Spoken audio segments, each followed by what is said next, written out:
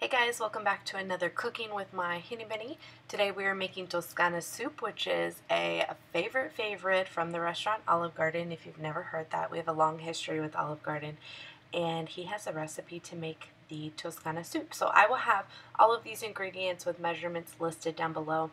He started off with this footage, just browning up the bacon, making it super crispy, draining all of the fat, and then chopping it to bits. And then from here on out, he will let you guys know what he's doing. My Bunnie had so much fun making the horchata. He thought he would show you guys how to make Toscana soup, which is potato soup from Olive Garden. So how do you start the sauce? How do we start the sauce? Take your spicy Italian sausage, spicy sausage. Okay, so how much sausage did you use? 1 pound. So 1 pound, this is 1.09 pounds of Italian sausage mild. This is just from HEB. So you browned it up, how much, and then you use some crushed red pepper? Yeah, 1/4 teaspoon. 1/4 teaspoon crushed red pepper. Okay. Step 1, brown it up. You're gonna cook it all the way through. Drain all of that extra fat because the sausage is not, I mean, this is not like a fat-free dish. So what are you doing? How much of that onion? It's gonna be about 1/4 of an onion. 1/4 of an onion, finely diced. Ooh, my eyes are watering. So it's 8 ounces. It's gonna be 8 ounces of diced onions. And then he had already browned. I showed a clip of him not browning, cooking the bacon. How much did you say? And the bacon is gonna be 2 ounces. 2 ounces of bacon. And it's actually 8 ounces of diced onion, which ended up being about 1/4 of that big onion. And just brown it up.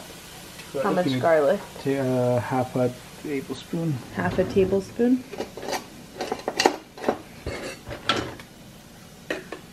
And we just have the already minced garlic, but you could totally get the fresh.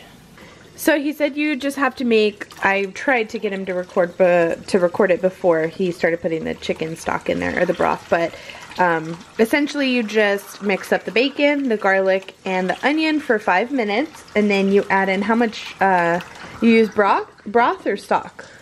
It's chicken broth or stock. You can use either one? Okay, how much are you putting?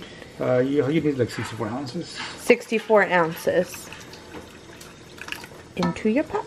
So how long do you leave this cooking? These are boiling. Okay, so bring that to a boil. So now you need 2.5 pounds of potatoes.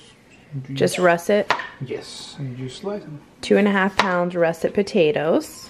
And you just wash them. You washed them, right? Okay. Yeah. Leave the skin on. I guess if you don't like the skin, you could peel them, but that's what makes the potato soup. So you're just thinly slicing them? Mm-hmm. Yes.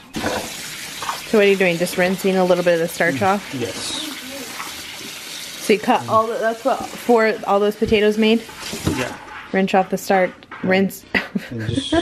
Rinse off the starch. I can't even talk. Yeah, and just leave them there until everything boils. Oh, okay. So let them soak until the soup boils. Okay, so water's boiling. Or not water, stock, broth, whatever. You just put the potatoes in? Mm-hmm. All of them? And let them cook. How long do you let them cook for? I would say maybe like 15 minutes. 15 minutes? Yeah. Until they're soft? Until they're soft. After that, the last thing, like once the potatoes are ready, you just add the sausage and the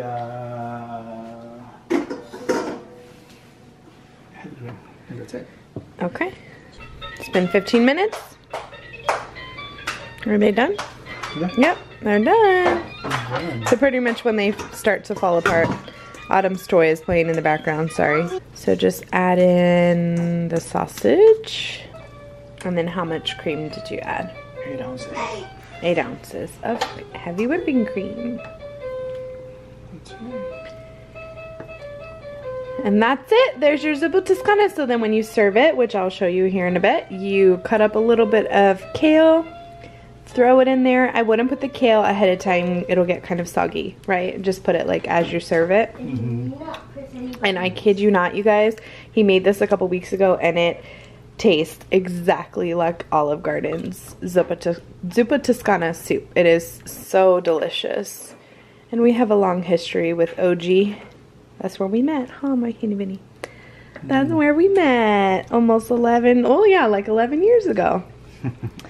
Memories. You have something to say for your second cooking video?